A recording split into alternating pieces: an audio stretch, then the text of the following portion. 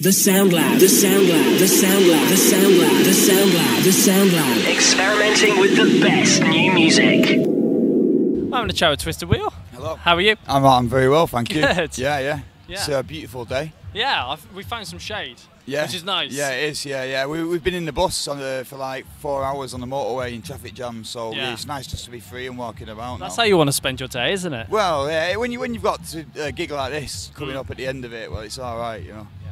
Yeah, Reading and Leeds. Yes. Are you looking forward to the day ahead? Yeah, we can't wait. Really can't wait. We've got last year we opened the Radio 1 stage, so it was obviously it was an honour to be playing at the festival. Yeah. And it's a great stage, but first on. It's a tough one, man. Especially with our music, because we're quite lively, we're quite punk influenced. So it was a tough one, but it went down well, and through that we've managed to bag a slot this year. So Festival Republic stage at 5:50, which is a top time to be on. Yeah, sounds good. Yeah, definitely. And you've been releasing a couple of new singles recently. Tell us about them. Yes. So we've been recording the album. So the first single we dropped a few months back was called Nomad Hat. And it went down really well. We did actually bring an EP out when we got back together, because we were split up for 5 years. So the EP came out last summer, which got #1 in the physical charts, which I was really happy about. But the single, none of them tracks are going to be on the album. So the single Nomad Out, it went down really well. It's like the crowds are singing it already at the gigs all the way through. So we've actually decided to open the set with it.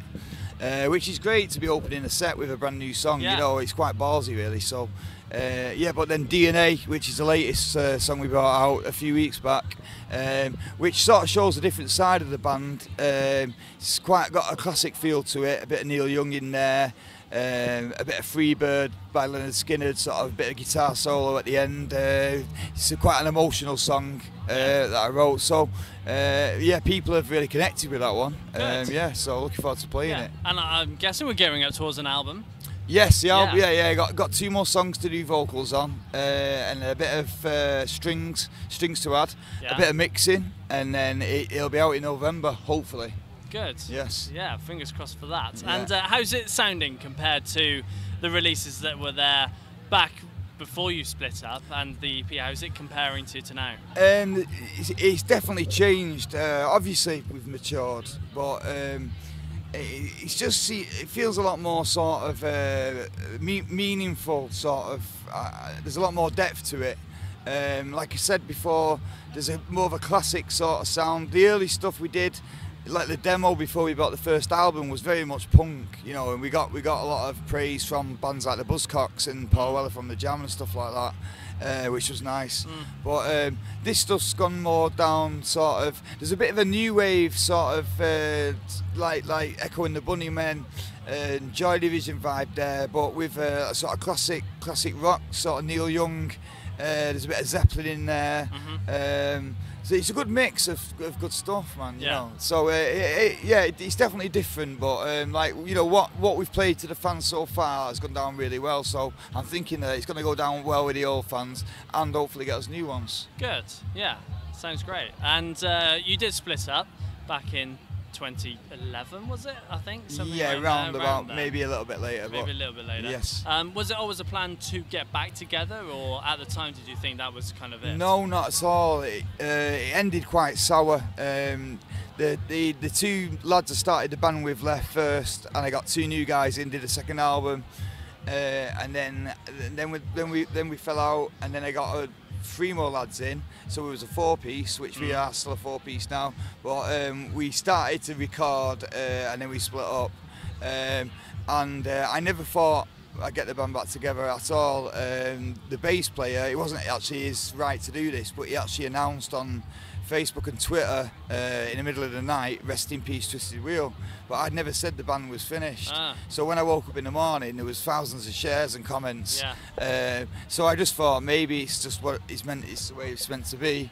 And then I sort of just I went off the rails, man, and just sort of stopped playing my guitar, and I sort of lost the plot for a bit. And luckily, I've managed to find my way again, and we're back. Good. So I'm enjoying it. Loving it, mate. Good. Loving it, yeah. And hopefully hitting the road soon? Yes. We've just we was on tour before the festival season, and we had a little break. Then we did Why Not, Kendall Calling, obviously Leeds and Reading. Yeah. We've got a few others, and then we go back on tour in October. So it's the UK. We've got a gig in Dublin.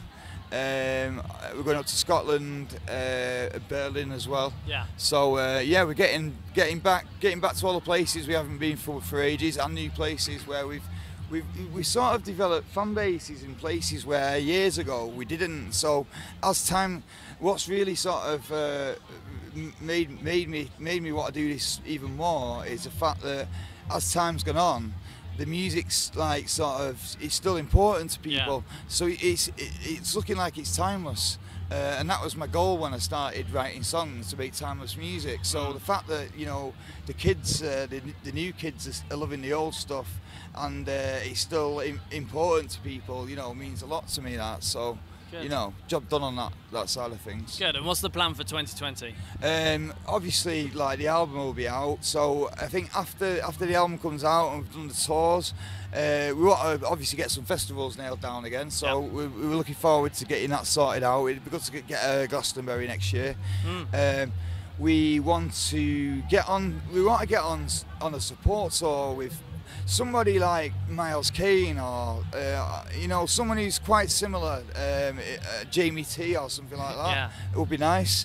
And we've also been experimenting a little bit more on the hip hop side of things, because we do like a lot of different types of music between us all. So we were thinking about dropping some random singles out next year, just to test the water sort of thing. Maybe get some features, like see if someone wants to drop a 32 bar rap on a track or something like that. Yeah. So that's it. And the fourth album, man. As soon as this album's out, it's getting on with the next one, really.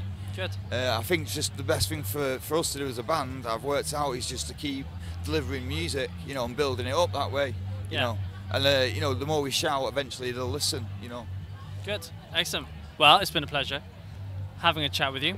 Yes. Cheers. Thank you very much. Thank you very much. Cheers, mate. Cheers. Thank you. Nice. The Sound Lab. The Sound Lab. The Sound Lab. The Sound Lab. The Sound Lab. The Sound Lab. Experimenting with the best new music.